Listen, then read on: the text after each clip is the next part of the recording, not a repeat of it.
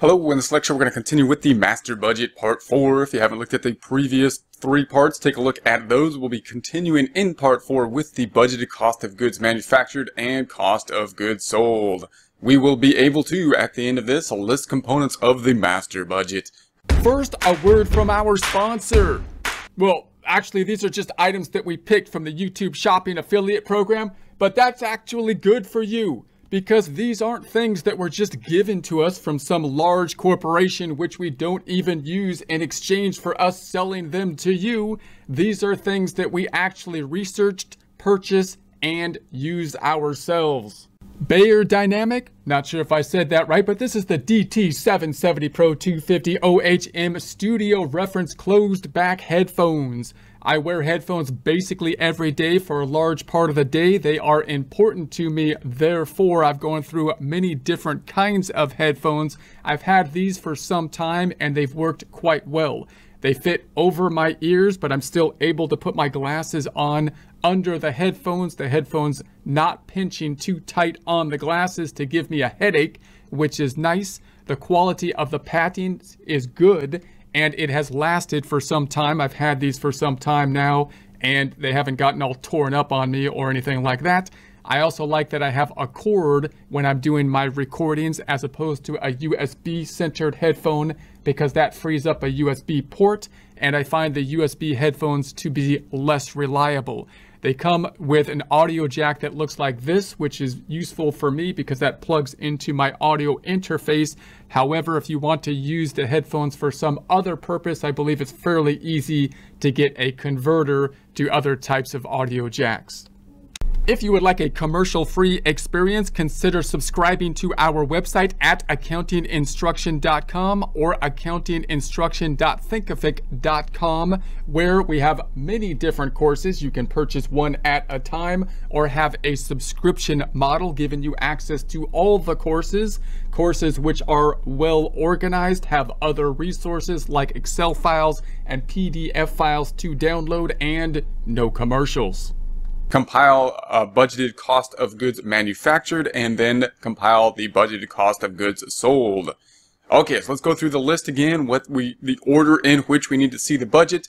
We're going to do the sales budget first. That's going to be the first thing we need to do in order to do the production budget. Once that has been done, then we can take a look at the direct materials budget, the direct labor budget, and the overhead budget, as well as the capital expenditures we may need for that time period, and the selling and administrative budget. Then we can do the cash budget, and then we're going to move on to basically the balance sheet. And we are looking at calculations that will be needed in order for the cost of goods sold section in the balance sheet at this point. So in order to create the balance sheet, we need the cost of goods sold, and in order to have the cost of goods sold for a manufacturing company, we're going to work on the cost of goods manufactured. That's what we'll be taking a look at here. Then moving on to the balance sheet and income statement and statement of cash flows are the statements that could be done after that point in time. All right, then we're going to go through what we have done so far. These are going to be the budgets that we have done so far. Quick overviews, because we will be jumping back to these in order to complete what we are going to do today: cost of goods manufactured and cost of goods sold. So we started off with the sales budget, which looked like this. We then did the production budget in step 2, and then we did step 3, raw materials budget, and then we did step 4, the direct labor budget, and then we did the factory overhead budget, the selling and expense budget, and the general administrative budgets. We have all those pieces now, and we're going to use those pieces going forward. We then made the cash budget using many of those pieces. Now we're going to move forward from that to go to our major financial statements, the balance sheet, the income statement, the statement of cash flows, and we're going to use the next calculation in order to help us out with the income statement portion, which will be the cost of goods manufactured, so that we can use that to get the cost of goods sold, so that we could use that on the income statement. Alright, so here we have cost of goods manufactured. We're going to start off with raw materials. So the raw materials we're pulling from the balance sheet from the prior period. So this is the prior period's balance sheet. Here's the raw materials that we're going to start with. Beginning raw materials will be of course the same as the ending raw materials in the prior period, so we can get that from the financials from the prior period. Then we have the raw materials we're going to purchase. How much are we going to buy? We figured that out earlier, and we did that in the raw materials budget. So we did this budget, and we came out to the raw materials purchases here, $611,474, and that's what we're going to put right there. So that's going to be the purchases that we will be then making.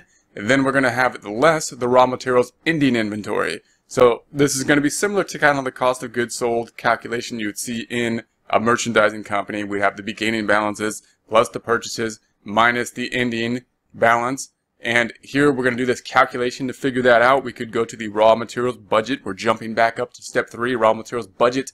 We've got the 4,000, that's in units in the ending, and we have the $21 per unit. So if we multiply those together, we would come up with the 84,000. So now we're subtracting out the 84,000. So we're back to the budgeted cost of goods manufactured, where we had the beginning 98.5 plus the purchases 611,474 minus the 84,000 ending balance, and that would give us the direct materials used in the process being the 625,974. Remember, when we talk about the manufacturing of inventory, we're talking about direct materials, direct labor, and overhead. This is the calculation we need to go through in order to get the amount of the direct material that it was actually used in this case. Then we're going to take a look at the direct labor. Might be a little bit more straightforward. We're going to jump back to step 4, which is the direct labor budget, and we'll take the number at the end of the budget for the total of the quarter, $425.99, and that will be the direct labor numbers. Next piece, we're going to have the factory overhead. So now we of course have the direct materials, and now we have the direct labor. Next piece is the factory overhead. We're going to have the variable portion and the fixed portion. We're going to jump back to our budget for factory overhead in step 5 in order to get those two numbers. So we have the variable portion here and the fixed portion. So variable portion, fixed portion, 78,111 and 63,000 will give us the 78,111 and 63,000 for the factory overhead. That will give us the total factory overhead of 141,111. So now we have our 3 components in the outer column, that being the direct materials, the direct labor, and the factory overhead. We will then, of course, add those 3 up. We're going to add this outer column up. So we're adding the 625,975 plus the 425,99 plus the 141,111, giving us the 1,187,685.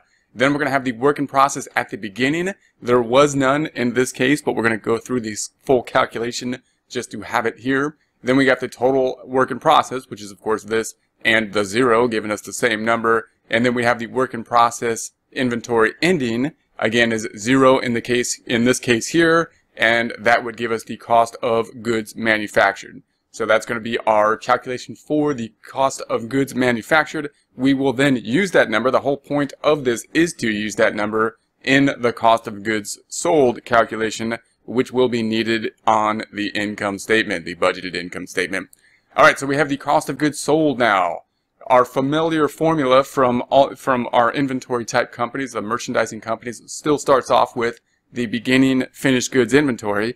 But then instead of purchases, as we would have if we just purchased inventory and sold it, we're going to put in the cost of goods manufactured, because in this case, we are manufacturing the goods. And therefore, we have to do that full calculation that we had just done, the cost of goods manufacturing calculation, in order to put this in place of where purchases would normally go if we were a merchandising company.